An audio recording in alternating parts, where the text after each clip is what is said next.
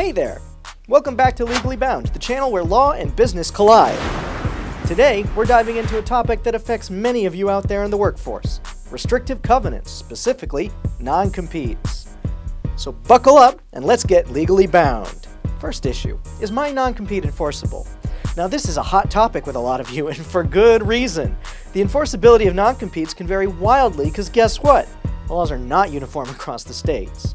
However, in Virginia, the test for enforceability is whether the restriction is an unreasonable restraint on trade. What does that mean in plain English? Simply put, a non-compete can't lock you out of your career without a darn good reason. So, how do we figure out if a company's reason is good enough? It's not just a coin toss, folks. There are a bunch of interconnected factors, but here's the key.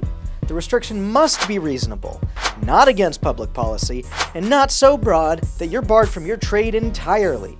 And it must serve a legitimate business purpose. There's more.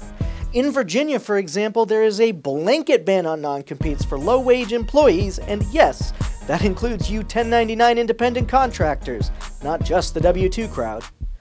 Also a little pro tip. A non-solicitation agreement, technically separate, relevant though, can't stop customers from coming to you on their own initiative as long as you don't initiate the contact. What do all these things mean for you?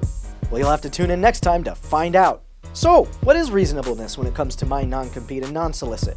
Remember, we touched on the fact that the scope of the restriction has to be reasonable. But how do we measure that?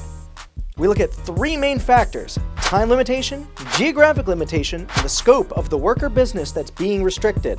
Time limitation, what does that mean?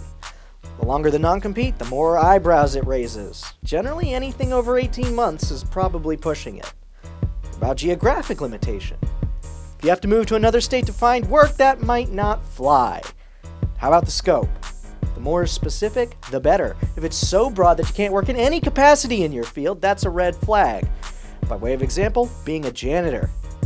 But remember, folks, these factors aren't looked at in isolation. It's all about the big picture, fairness. For instance, a worldwide restriction for 3 years on a single contract might make sense, unless that contract involves every player in your industry. Add another example. A 1-year restriction within a 5-mile radius of a restaurant's main office might be reasonable, or it might not. It really depends on the context. Rural Shenandoah versus bustling Washington, D.C. Alright, so that's a quick summary of some of the basics of non-competes. And a good follow-up, I think, from our last video. Thanks for tuning in to Legally Bound. If you found this video helpful, give it a thumbs up, and don't forget to subscribe for more legal insights.